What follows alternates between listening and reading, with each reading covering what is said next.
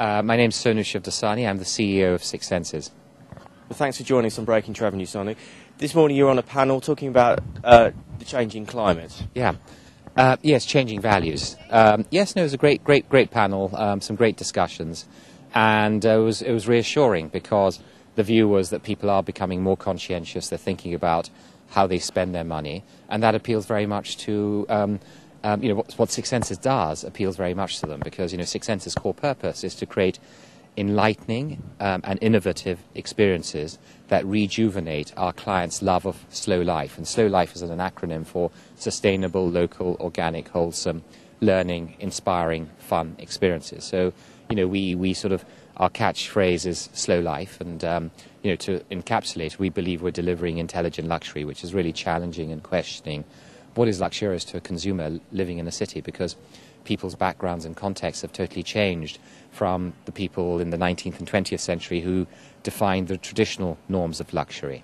So I think luxury is still a good word. I sort of disagreed slightly with our moderator. I believe that luxury is a good word, but what luxury means is you're creating something that is rare, but actually true. It's what people really want. So I think that's important. But I think what I think was being alluded to was the conventional norm of luxury, conspicuous consumption, marble floors and gold taps and all of that. And that's not what Six Senses is about. Intelligent luxury is about, if you're a busy executive traveling 300 or 400 hours a year, it's nice to go to a resort where the philosophy is no news, no shoes. So, the restaurant actually has sand, so you feel comfortable going in Bermuda shorts and bare feet, so that when you're packing, you're not packing for others. You're not packing black shoes to impress others. You're actually packing sports shoes for your time in the gym or your hiking excursion or your windsurfing experience and so on. So you're actually packing shoes for yourself personally, and you're focusing more on the DVDs and the books rather than the jackets and the ties. So, that's a luxury for people who are traveling 400 hours a year, because then they're already, even before they've even got to us, the holidays already started, when they get the suitcase out and they think about what they're packing. So I think that's, intelligent luxury, really thinking and challenging. Like, for example, every Six Senses property has an organic vegetable garden. And we do that for a sustainable point of view in terms of low food miles. But also, the salads are very fresh, and you can't get that in London. You can have an 82 Chateau Mouton or a Shield either at one of our resorts or in London. But you can't have an organic salad, like a rocket salad that was sitting in the garden just 2 hours before. Because, most freshly tossed garden greens have travelled, a good 2 or 3 days before it gets onto a consumer's plate in a city. So that's what we mean by intelligent luxury. And I think people are starting to value that, and they're thinking about the impact that their travel has on the environment.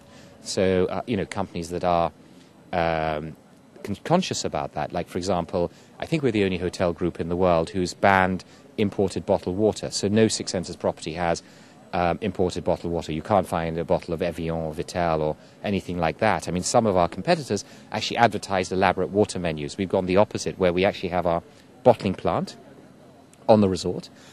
We then remineralize the water, and then you can actually pour it across crystals, which changes the shape of the water. So it becomes, we call it wellness water. There's a great Japanese called Emaru Moto who actually took photos of water crystals.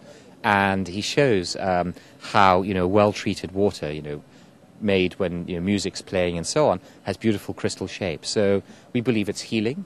We did tests. With the mineralizer, we have the same minerals as most other waters like San Benedetto or Pellegrino and so on. But of course, it's made locally. The bottles are recycled. They're our bottling plant. So 70% of our resorts have that. And then a few resorts have local water where they buy in from a local supplier because they haven't managed to buy the bottling plant yet. And so that's another example of intelligent luxury, where it's, the guests are actually getting healthier water, and, we're having lower impact on the environment.